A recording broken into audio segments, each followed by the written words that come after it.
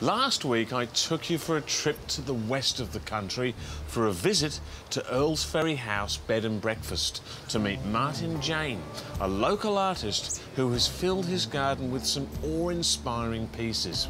This week, I thought I'd let you in on how they are made.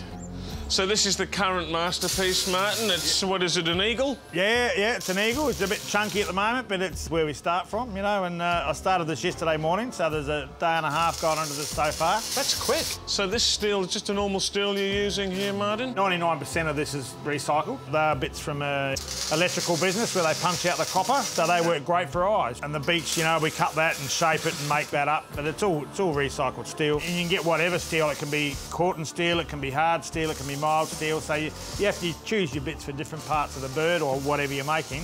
It's really interesting. With the animals, you've got to have a lot of detail in them, and they've got to be right. The smallest thing can make the biggest difference, you know, especially when it comes to the eyes. And that's the beautiful thing with metal. You can hack it and chop it and change it. Like I said before, you know, it's just something as simple as going like that can change the look of the beak, you know, and bringing that, because the beak's a little bit big, I think, and that'll just bring, you pop the eyes out a bit and you do that, and that's where the tweaking is.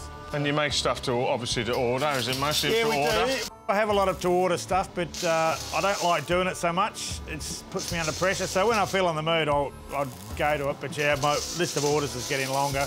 Yeah. You know, I like to just come in and make my own things. And do you work off drawings, or how do you come up with something like this? No, generally not. You know, you wake up at 3 o'clock in the morning, you go, oh, I might make an eagle today, and then, you know, I'll look at a picture and then just work from that.